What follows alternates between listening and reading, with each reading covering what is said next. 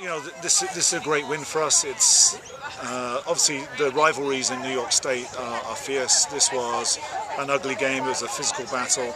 We didn't play particularly well. We didn't move the ball very well. All credit to Albany for scoring the goals that they did. They exposed us at the back.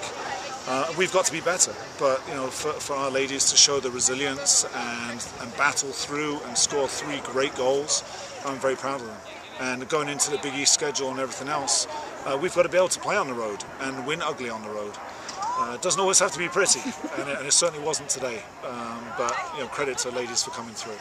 Tina scored twice today. Megan had a goal and an assist. Can you talk about what those two playing together this year has meant to your offense? Well, I mean, obviously they're both good goal scorers. It's great for Tina to get 2 goals. She's been struggling a little bit. The free kick was a goal similar to the one that Megan scored against Portland. So I'm really happy for her. It's taken a while for the two of them to gel. You know, they've never actually played together a lot. So right now it's taken some time, but they're doing, you know, to have both of them on the field at the same time is a luxury for sure. Getting the win today, heading into Sunday, playing at home again, where you're unbeaten. How does this set you up for Sunday's game?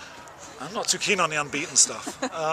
You know, Sunday will be another battle. You know, I don't expect it to be a particularly entertaining game. It'll be a hard-fought game and be very physical. So hopefully we'll be ready for it. Excellent. Thank you. The team today came back from being down twice. Can you talk about the team's effort and staying in the game? I think our effort was actually really great. We never gave up, even though we tied and then they ended up scoring another goal. But we battled through the game. Hopefully in the next games we won't have to do that. We can actually start winning at the beginning and not do it for the last 10 minutes. You scored a couple of goals today. The team scored 3. Do you feel like the offense is starting to find its way? Definitely. Last year we haven't even scored as many goals as we have so far. So I think we're definitely doing a lot better and we're actually playing well together. So hopefully we'll get more.